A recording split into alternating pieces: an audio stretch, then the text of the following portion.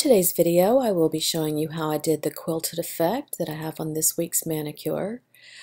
This is not really all that difficult because I used a stamp to use as a guideline, as you can see here on my swatch stick. The image that I used is from Leslie Plate number 14. This is a Russian brand of stamping plate, and I'll put the link to purchase down in the About section. And to paint with, I've used my ever trusty fine detail brush here. One coat of the whipped cream, IBD whipped cream. To stamp with, I used the Maybelline Bold Gold. And to paint the inside of the diamonds, we're using the Mosaic in Snow White. And like I said, if you can draw between the lines or color between the lines, you can do this. It really is not difficult to do. It's just a little time consuming. So we're just going to take a little bead of our, not much to start with, because we're just going to kind of outline just inside those gold lines. You do want the gold to show through. So we're just going to do kind of a bare outline.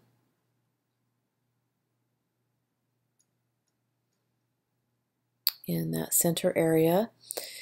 And once we get that outlined, I'm going to pick up a larger bead of the gel and I'm going to place it in the center.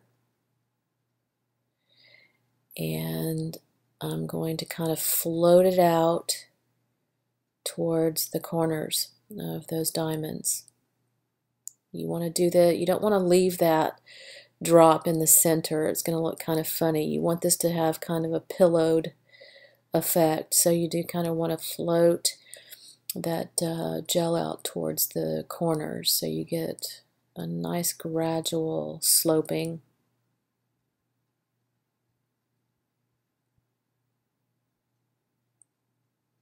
As you can see, these are thick, very pigmented, and there you have our first part of that there.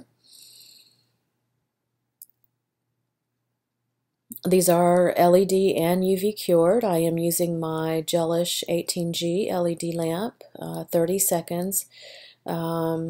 Generally is all you need for this. What I'm doing here is simply flash curing it just for 3 or 4 seconds in the lamp, just to be doubly sure that the gel paint doesn't spread. Generally they're very good about not spreading. Body heat can cause that to happen, but these are very nice. They generally stay put where you put them.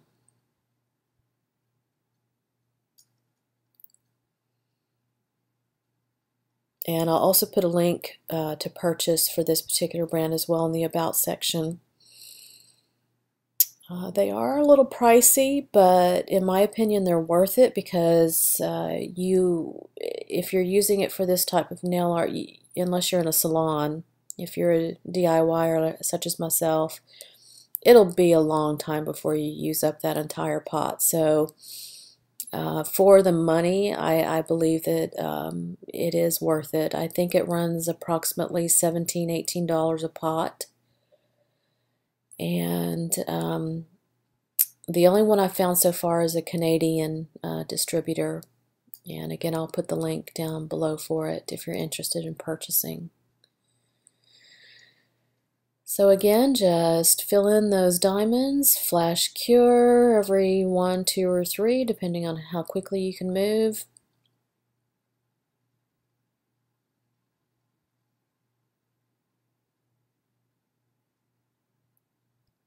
Now I really want to try this in black. I haven't tried it in black. I did try, I believe, one other design where I used a thicker layer of the black and it did not cure fully.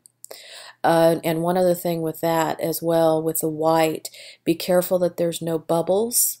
in that area, because if there is, when you cure it, I actually had a couple of bubbles pop up, and after I flash cured it, it would actually some of the uncured gel beneath it would not, it would ooze out through that tiny little hole from the bubble. So be careful not to have any bubbles in that. So I've just taken it out of the lamp, that I've cured it for 1 minute. I did want to make sure that it was completely cured, and now we're ready to apply a layer of top coat. I did a very thin layer because there is that stamp that's still showing through. I wanted to make sure that that was protected with the gel top coat. So I'm just kind of pushing it down into those little nooks and crannies. You want to make sure that there are no bubbles before you cure it, and you also don't want to flood with any top coat, because you will lose the 3D effect if you put too much top coat on there.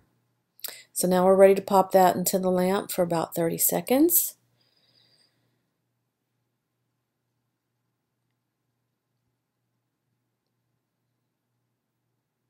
And for that other nails, for the other nails, I used the Uber Chic #1 plate from set #1 for that cool kind of gradient line design that there, right there. And added some metal studs, and we're all done.